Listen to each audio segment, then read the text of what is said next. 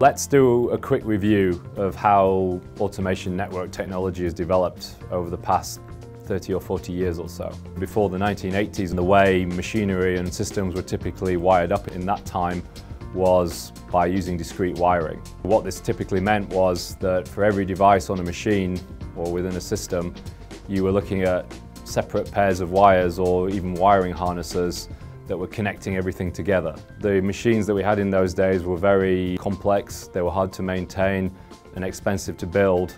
If you had a production change, which meant you had to change the function of your machinery, you had to do a lot of rewiring.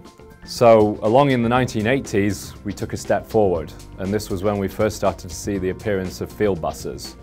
Now you could simply connect different devices on your machine or system together using a single cable. It gave you better performance, it gave you diagnostics, and if you needed to reconfigure things, it was a lot simpler to deal with. The drawback we still had with field buses was that there was many different field buses available and they were all essentially not compatible with each other.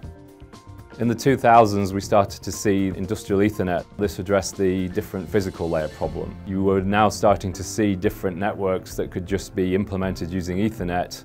However, the big drawback of Ethernet at this point was that it was not deterministic.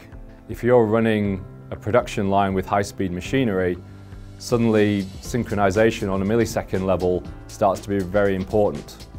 So therefore, if we couldn't guarantee when a given event was going to occur, and hence how deterministic it was, it meant that we were still having problems.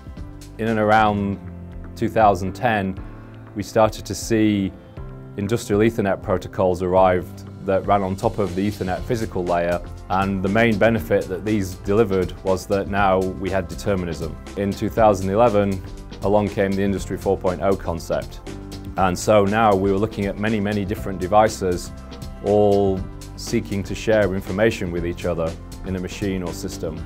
Now we're looking at the need to have bandwidth available to make sure that all this volume of information that we were trying to share throughout a process or a machine could be shared in real time and in high volumes.